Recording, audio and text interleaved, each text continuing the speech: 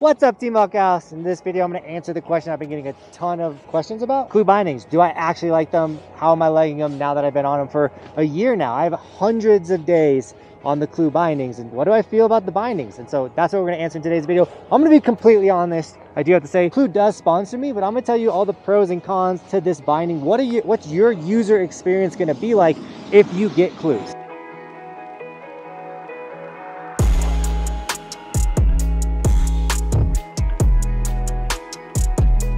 First thing first, if this is your first time noticing the Clew bindings, you're like, what are Clew bindings? They are a hybrid step-in system bindings, or step-in binding. The reason why I call them hybrid is they have this awesome straps. They are traditional bindings, which we're gonna get into a lot of that soon. But they also have the option to eject and be a step-in binding, which is incredible, especially when you're riding a resort, riding groomers. The step-in function, it works incredible. So the way it works is there's this red handle right here in the back. You pull that, and you can release the binding, and then now you have this high back that's hanging on the back of your foot. On the back of the high back is this sick little hook thing right here, and that's what hooks into the base plate. The base plate in this little heel cup area has a 2 lock-in system. First lock-in is kind of like just to get you in there.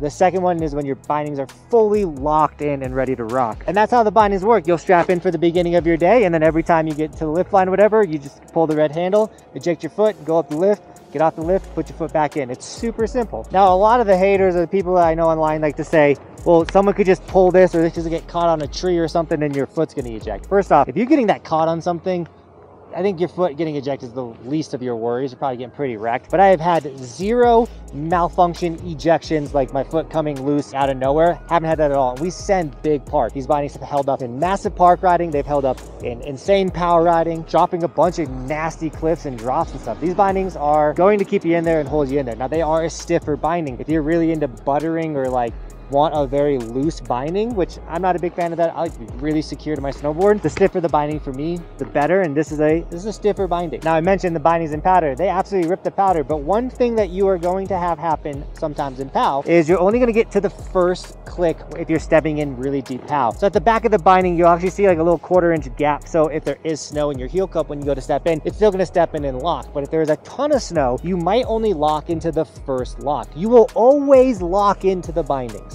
Always, but you won't always lock into the second click. You might need to clean out that little area and then step in. I sometimes get frustrated when I'm like, man, I can't get it to the first click if it's a really powdery day. So what I do, and this is the best part of the Clew bindings because it shows the versatility of them, is on a POW day, I don't use the step-in function. If I know I'm gonna be in really deep, nasty, sick POW, I just run them like traditional bindings because that's an option. They have straps. So if you're running into a really slushy day where it's caking up in there, or weird snow, because let's be real, there's weird snow, it gets icy, it builds up in any binding. I don't care what binding you have. Snow buildup is a real thing and you're gonna have to clear it out. But once again, with the Clews, if the step-in system's getting a hiccup because of snow buildup, just run the bindings like traditional bindings. It's super rad. Now, when it comes to being strapped in and everything, I do really like to be extremely tightened in on my bindings. So when I'm ripping parks, sending 7s and things, I'm gonna crank my bindings down as tight as I possibly can, which then makes my foot go numb after being in like that tightened down for a while. So when I get into the maze, I like loosen up my bindings and then unhook. When I have my bindings loose, it does make the step in not so smooth. When my bindings are fully tightened down, stepping out, stepping in is super easy and everything like that, but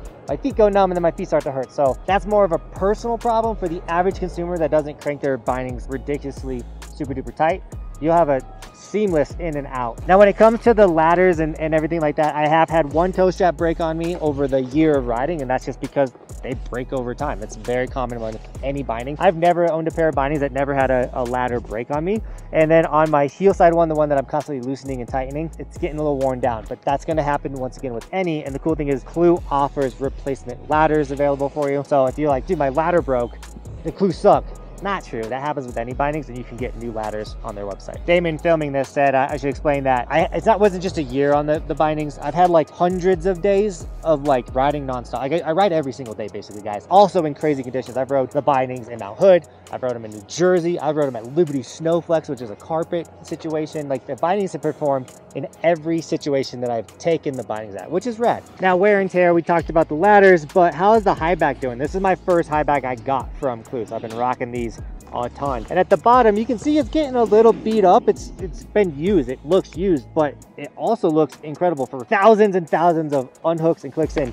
this little ejection option, like no issues. I haven't like re-waxed or put any WD-40 in. Like it works just fine. Like the release system still works, the high back all still works. The little wear and tear is like literally minuscule. Like it looks incredible to me. Now the base plate doesn't have as much wear and tear as the high back because I have multiple base plates across multiple boards, which allows me to take just my high back. I'll eject the high backs from the custom, and then I can go put them on my thruster, and then I just leave my board like this, and then my other boards have this. So like my binding just steps into this. So it is a big initial investment to get the Clews, but once you get the high back in your first system, you can buy just the base plates and then set up all 3 of your snowboards, and then you just make sure you grab your high back each day, and then you have boards ready to go at all times. And the high backs are a lot cheaper than buying a full binding. Like it's just really rad. But for the wear and tear, like no issues at all. These things are killing it. Like quality product. Also, if you don't want your high backs to wear down faster, like don't go in the bathroom with them or go into lodges or walk on cement. Like I do keep my bindings on snow, and then if I'm going inside,